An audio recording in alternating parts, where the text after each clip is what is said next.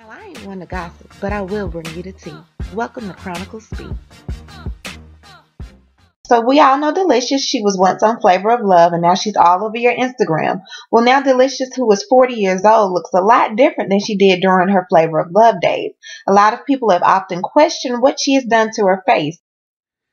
Yeah, right here. She look like Latoya Jackson. Deelishis is beautiful. So Deelishis didn't like that nigga nose she had, that wide nose spread across her face. She wanted to get a little nose like Lil' Kim. Deelishis has always had a full nose, big lips, strong features. Well, Deelishis decided to clear up those rumors. Now, Deelishis claims that she's gotten work done, but it's never been to her face.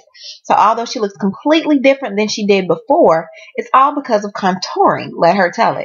I don't know, y'all. I don't know how much contouring can take this nose right here to this nose right here, but let's see if she can make it happen.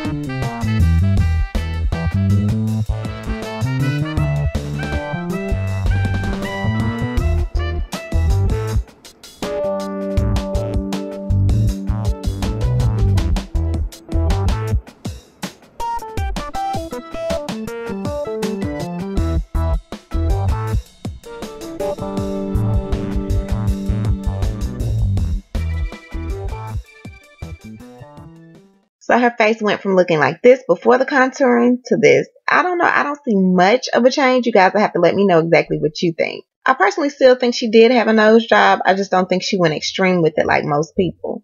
Is the new Deelishis.